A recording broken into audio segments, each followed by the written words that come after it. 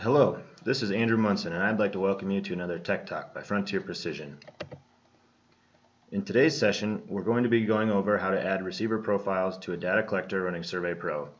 We will go over how to set up multiple profiles for one receiver to be used as a base, rover, and net rover.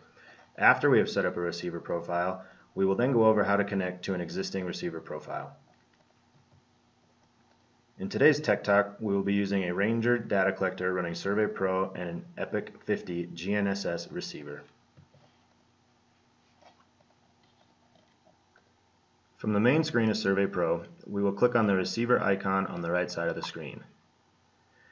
In order to add a GNSS receiver, it must be in GNSS mode. To do this, just click on GNSS towards the bottom of the screen. When you click the icon, you'll be able to see the receivers that have already been added to this data collector. There is also a Manage Instruments line, which we will click on. This will bring us to the Receiver Profile home screen. From here, we will click Add Receiver Profile. Make sure your receiver is on and within the Bluetooth range. If you are connecting to a Spectra Precision receiver, click Start under the Auto Configure tab. It will then scan for nearby Bluetooth receivers.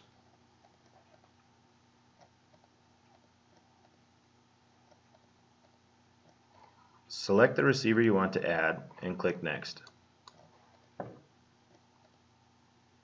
You will then be asked to select how you will want your receiver profile set up.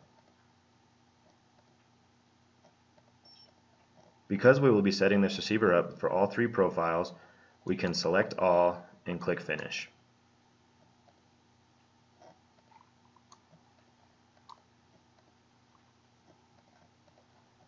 It will take us back to the initial receiver profile screen. The three profiles for that receiver are now displayed.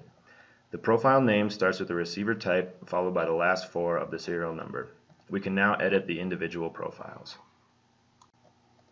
We will start by clicking the settings icon by the base profile. This will then bring up different settings for this profile, which you can adjust depending on how you will be doing your survey. The first screen allows you to change your corrections type. By clicking Modem on the top of the screen, it will bring you to a screen to adjust radio settings or hook up to another data source.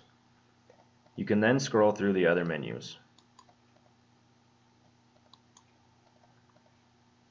The Reset menu allows you to turn off the ability to receive signals or reset the receiver. Tap the green checkbox on the top of the screen to finish that setup.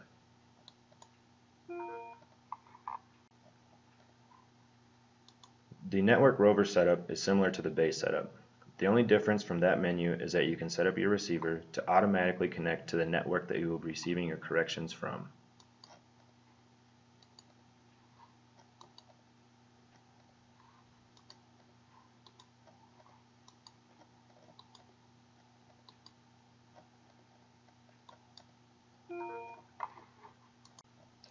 The Rover profile is also very similar to the last two.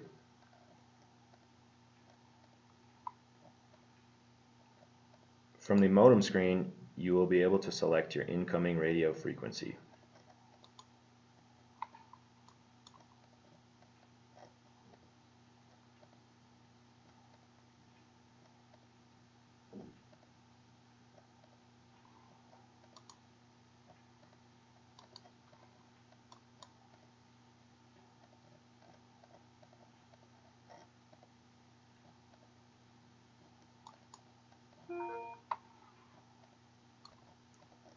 The receiver profiles have the ability to be exported to another data collector in order to save time on setup. You will click the Export button and select which receivers you want to export.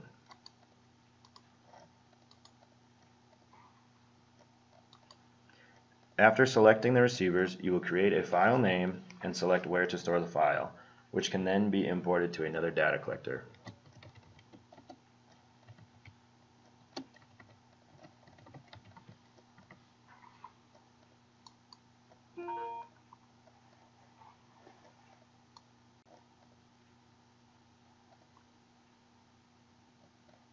Now that we have created these different receiver profiles, we can very simply connect to that specific receiver again. Select the receiver icon and select the profile you would like to connect to. We can also adjust the settings from the profile that we created by clicking the receiver icon, clicking Manage Instruments, and clicking the settings icon beside the receiver. From here you can easily adjust the settings we went through earlier.